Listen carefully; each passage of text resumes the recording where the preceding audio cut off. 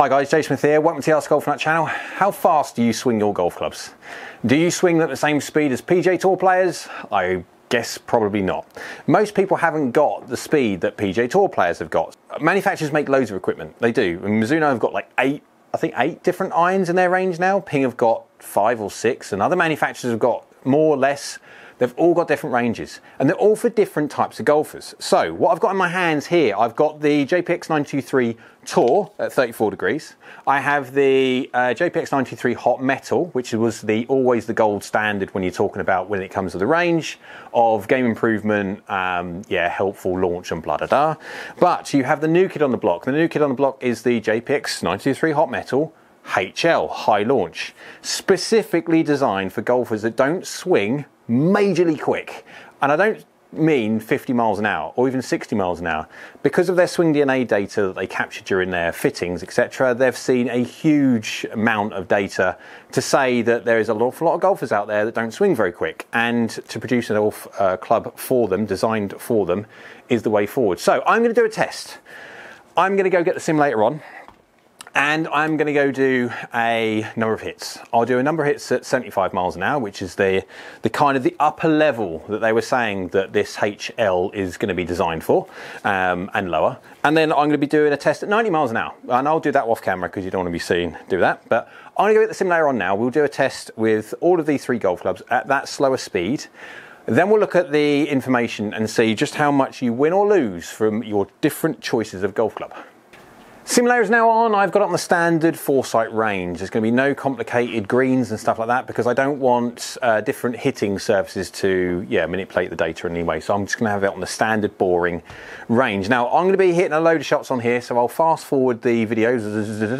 We're going to be trying to go for 75 miles an hour as best as we can do, and then we'll flick over to say something like the High Launch, which is where the 75 miles an hour upper level is designed for, and see if there's a win or a lose when it comes to control, distance and all that lot.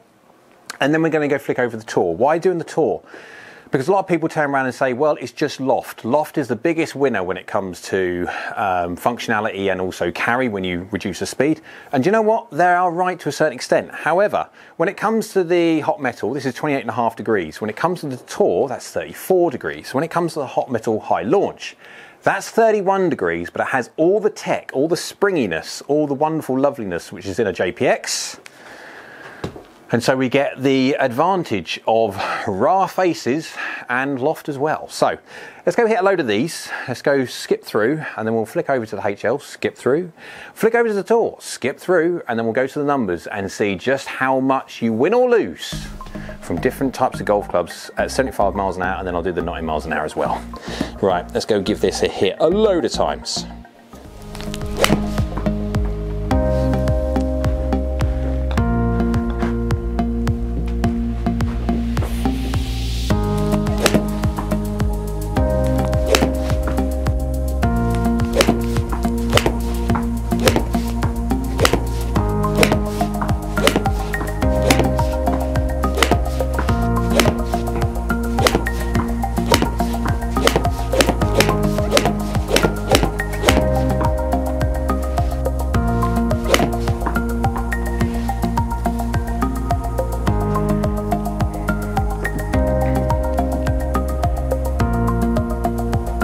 Right, so 28 or so shots. That's with the Hot Metal. Let's go and do the Hot Metal High Launch now, then flick over to the Tour and see what the differences are.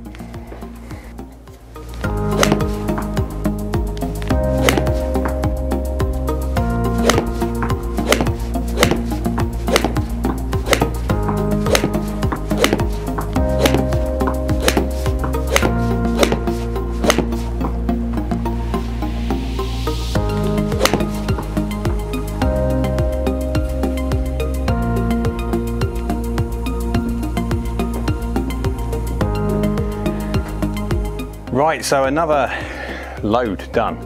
Let's go flick over to the Tour, do the same thing again, and let's go see how these 3 compare.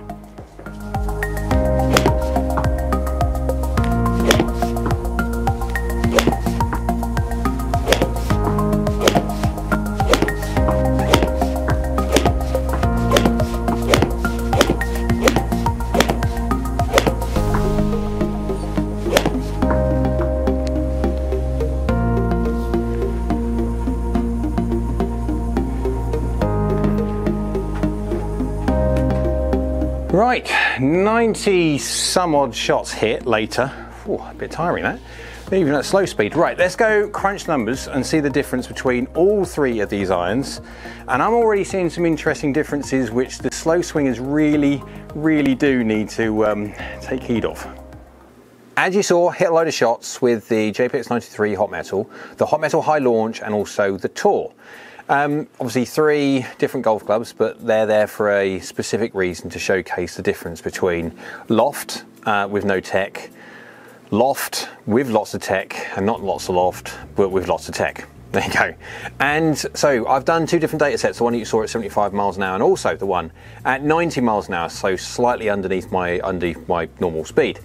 So let's go to the information we've collected first of all when it comes to the 75 miles an hour and see what the differences in distances and peak heights and descent angles and stuff like that. So effectively what the high launch is there to do, and it's not just Mizuno make it, again Ping make it for example, and other manufacturers make their own versions of certain things, but they're designed for the slower swinger, for the guys that swing at 75 miles an hour or even slower.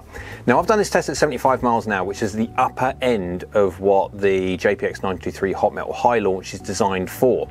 So if you're going to swing slower than that, and bearing in mind I've lost count of how many fittings I had last year where heck, guys didn't swing their driver at 90 miles an hour, let alone their 7-iron at 75. So right, let's go into the averages for everything. So 923 Hot Metal first, ball speed 105 miles an hour. I won't go into the, you can see the screen now, I'll just skip to the important bits. Going up 24 yards in the air and descending at 41 degrees at 149. So remember, we're not just talking about distance, we're talking about functional distance. So how high something goes, how much control it comes into the green with, etc. and all that. Because the last thing you really want to do is hit a golf ball into a green and it just disappears out the back because it's going in like a ballistic missile. Right, now the yellow is the JPX 923 Hot Metal High Launch. I just run out of space, so that does say HL, but yeah. So the yellow, the High Launch, 103 miles an hour, 102.7, so slightly under when it comes to ball speed of the Hot Metal, but again, that's expected because it's got it's weaker lofted. But it's going 26 yards in the air, 2 yards higher than the peak height of the Hot Metal, and is going 43.2 degrees descent angle. So my magic number is 45 degrees. If you're going to get a golf ball going into a green at 45 degrees, that's going to stop on any green whatsoever. And then you've got a variation of what's acceptable after that. So anything between 40 and 45 degrees acceptable, no problem whatsoever. The problem you've got with the Hot Metal, the first one at 41 degrees, is that when I was hitting some shots with that, yeah, the really well hit ones were peaking up at the descent angles that you see as an average of the High Launch.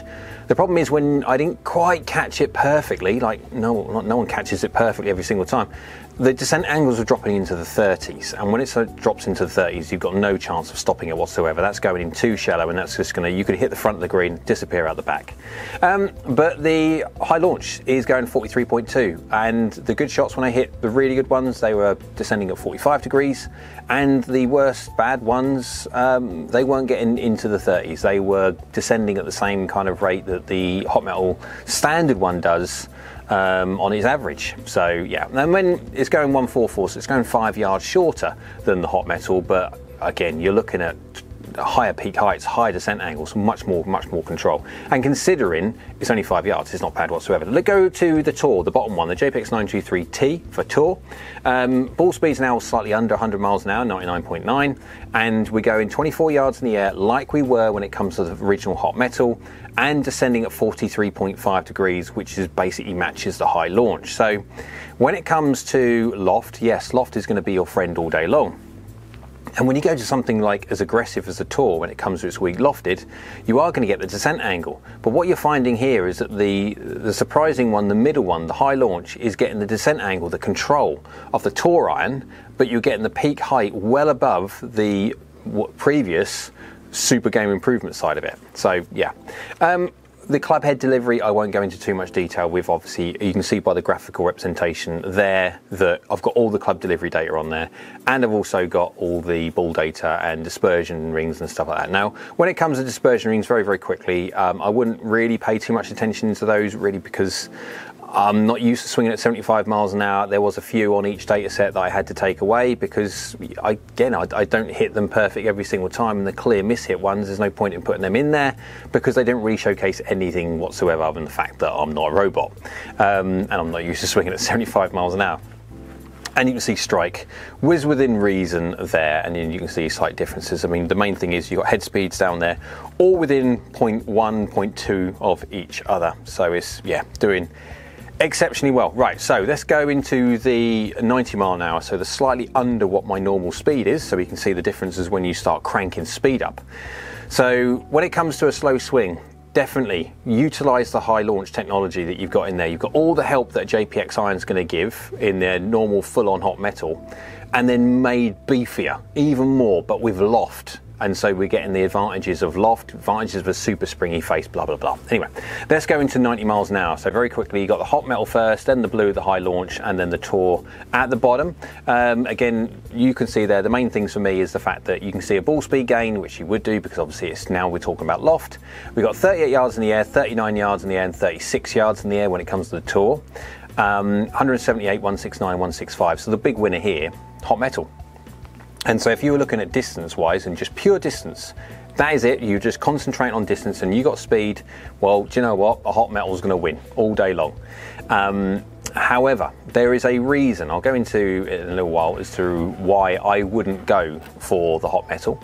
But anything over 75 miles an hour, all up to 90 miles an hour, you're going to start seeing that the hot metal is going to start really, it's going to start overtaking the HL probably around about, for my delivery, around about 77, 78 miles an hour, maybe 79, and then past 79 miles an hour, 80 miles an hour, you're going to win with a hot metal. So again, this is the whole idea when it comes to you getting custom fit, guys. Make sure you get custom fit properly, because you're losing, or you're leaving on the table there, distance which is effectively free control, free distance, because you're just not getting fit for it. So when it comes to the Tour, look at the Tour one there. You're going 165 against 169, and we're going 36 yards in the air against 39. So depending on your speed and requirements, you could see even there the hot metal high launch is still holding its own and still doing well, but then it's obviously being eclipsed then by the hot metal at that speed. So, and there's all the different dispersion rings and club delivery on the graphical representation there. So you can see that within reason, everything's tried to be kept as close as I possibly can do to fair to show the difference. So to leave it on one thing, there's a reason why hot metal high launch was designed, obviously for trying to encompass the amount of golfers which don't swing very quick. As the progression of game improvement irons, or distance irons I should like to be really called, as they go more aggressive, more aggressive, more aggressive, there is a need to try and look back at the slower swing speed golfer and making sure they still have a golf club design which is functional for them. When it comes to the faster speeds, there's a reason why you generally don't find fast swing speed players, decent players, or just fast swing speed players play with game improvement irons, or distance related irons as I like to say. It's because the gapping becomes ridiculous. Now I've captured just two shots here, both going at 44 yards peak height. So basically I tried to hit a hot metal nice and high and a Tour nice and high. Now, okay, push comes to shove, I should be able to get the Tour, the hot metal just fractionally higher, because the centre of gravity in the design of the head, it just makes it much more easy to do. But 44 yards and 44 yards. The difference is I was going 168 with the Tour as opposed to 181 when it comes to distance with the hot metal. The problem with that is, how many wedges am I going to need? The reason why fast swing speed players do not use game improvement irons, distance related irons, is because the gapping becomes crazy. When you have gapping becomes crazy, it's very, very difficult to play golf because you've got 20-yard gaps between your golf clubs, or either that, or you need about 7 trillion wedges. Now, again, generally speaking, unfortunately, when you're talking about distance related irons or game improvement irons, they're cast. When they're cast, there's only a certain amount of bend you can do with lofts, etc. And so gaps just become big.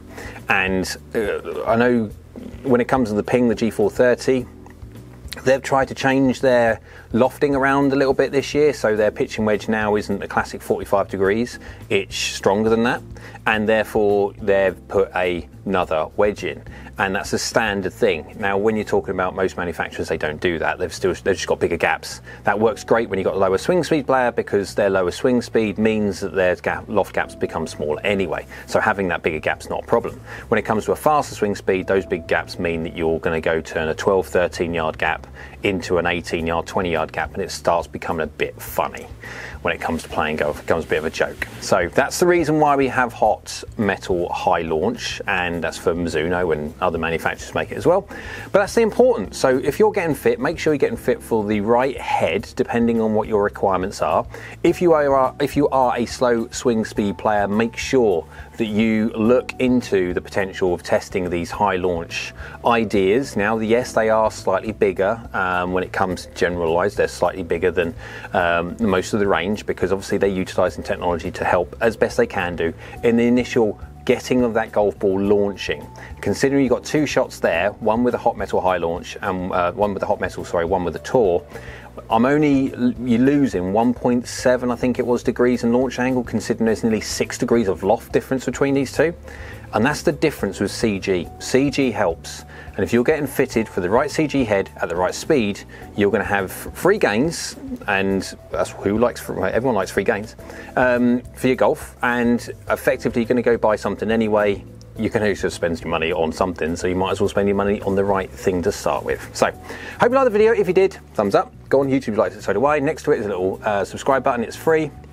Great for the channel if you click on that. And next to it is a bell icon. That's a notification bell. And if you click that one, that will notify you next time I upload another video. So I hope you're well, and we'll see you again soon.